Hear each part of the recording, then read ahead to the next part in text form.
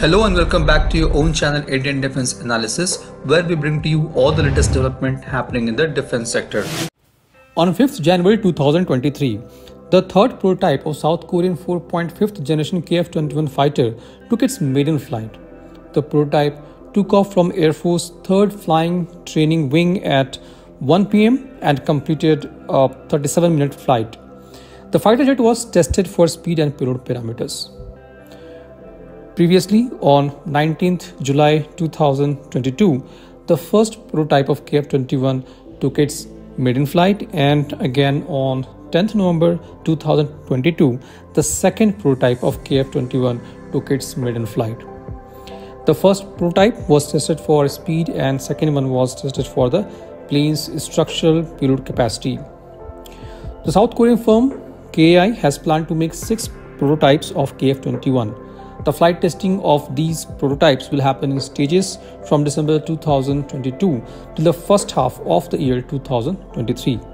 The country has planned to deploy 120 KF-21 fighter jets by the year 2032. KAI has planned total 2,000 tests for the fighter jet by the year 2026. So talking about KF-21, it is an attempt by South Korea to become self-reliant in fighter jet development, which heavily relies on US-built fighter jets. It currently operates huge fleet of US F-4 Phantom II, F-5 Tiger II, F-15E Strike Eagle, F-16 Fighting Falcon, and F-35 Lightning II. South Korea is expecting to have at least 40 of the new jets combat ready by the year 2028 and 120 by the year 2032. From 2026 to 2028, KIA has planned to manufacture the initial units of KF-21 Block 1. Now talking about this fighter, the KF-21 is a twin-engine 4.5th generation multi-role fighter aircraft. South Korea has sought technology assistance from Saab, Boeing and Lockheed Martin for the development of this fighter jet. The fighter jet is designed to have stealth capabilities exceeding both Dassault Rafale and Eurofighter Typhoon, but less than the Lockheed Martin's F-35 Lightning II. This is the reason why it is not considered to be a true 5th generation fighter. It is also expected to be superior to F-16 Fighting Falcon with 50% greater combat range, 34% longer airframe lifespan, better avionics, active electronically scanned array radar, that is AESA radar, and more effective electronic warfare and data link capabilities. The fighter jet has a length of 16.9 meters, wingspan of 11.2 meters, and height of 4.7 meters, and wing area of 501 square feet.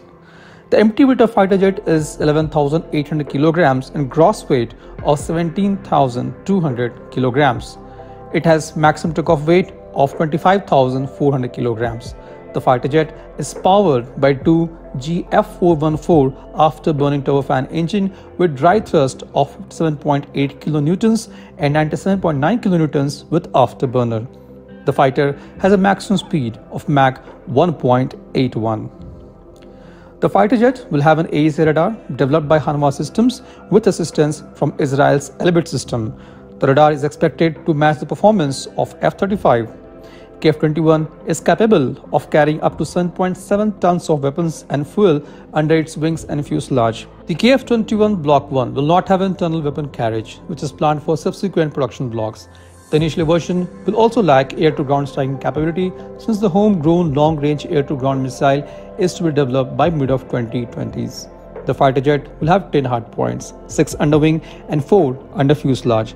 It can carry various air-to-air missiles such as MBDS Meteor, AIM-120 AMRAAM, short-range infrared homing air-to-air missiles such as IRST, AIM-9 Sidewinder. In air-to-ground category, it can carry Taurus KEPD-350 cruise missile. Overall, it's going to be a decent 4.5th generation fighter, which is going to have high maneuverability, advanced weapons for air-to-air and air-to-surface missions, features to reduce radar signature, and integration of radar and infrared sensors. This was today's update. Please let us know your views on this in comment section. If you like the video, do not forget to like, share and subscribe. With this, I would like to say goodbye and Jai Hind. We'll soon back with more interesting and amazing development happening in the defense sector.